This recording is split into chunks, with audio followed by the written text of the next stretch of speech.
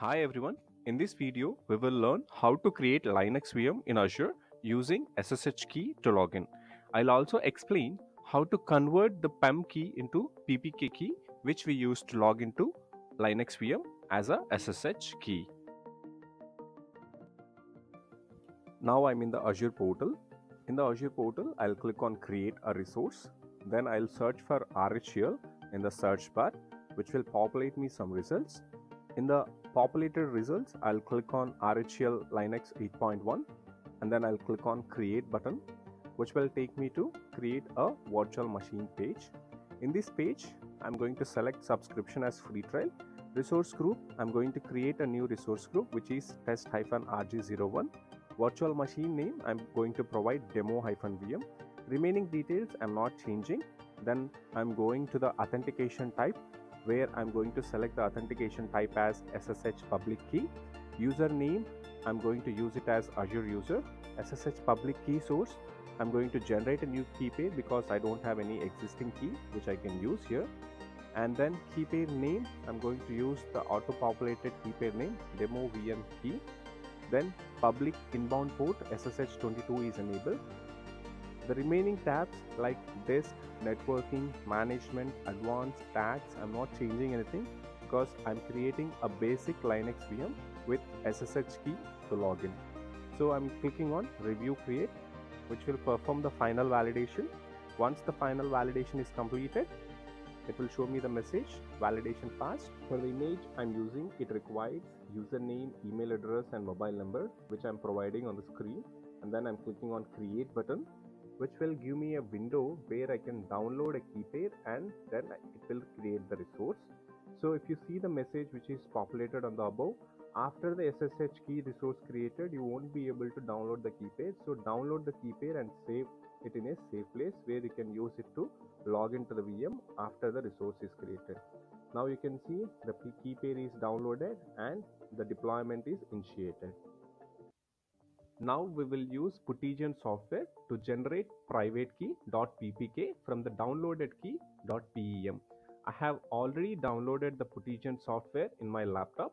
I will share the link in the video description for your reference where you can download the Puttygen software. Using Puttygen only, we can convert .pem key into .ppk key. Now I am installing the Puttygen application in my local laptop by using the downloaded installer file. Installation is very simple as we see on the screen.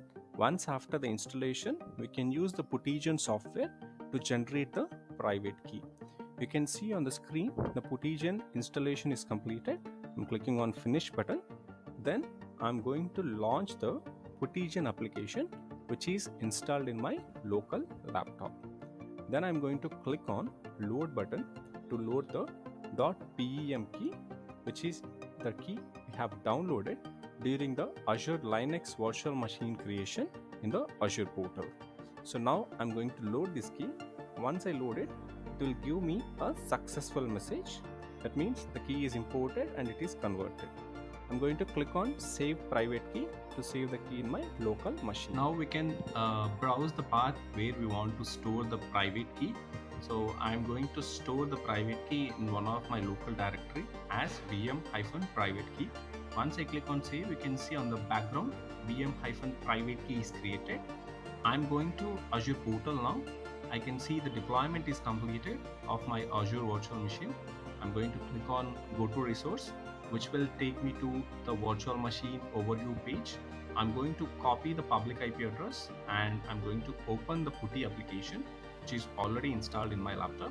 I'm going to paste the IP address.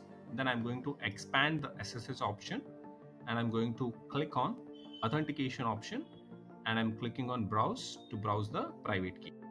I will select the private key and I'll click on open button, which will launch the SSH connection with the Azure virtual machine. I'll click on accept here. I'll provide the username as Azure user, after which it will authenticate using the private key which we have loaded in the Putty. We can run any command to verify the status inside the virtual machine, like how I'm doing on the screen. So this is the short and simple video, guys, how to create Azure Linux VM using SSH key to log in and how we can convert .pemk key, which we download in Azure portal, to .ppk key by using the Puttygen software. I will be uploading videos consistently in my channel, Cloud Learner Pro. You can find lots of videos in our channel like this. And finally, thank you everyone for watching this video. If you feel the information I'm providing here is beneficial for you, please subscribe to the channel.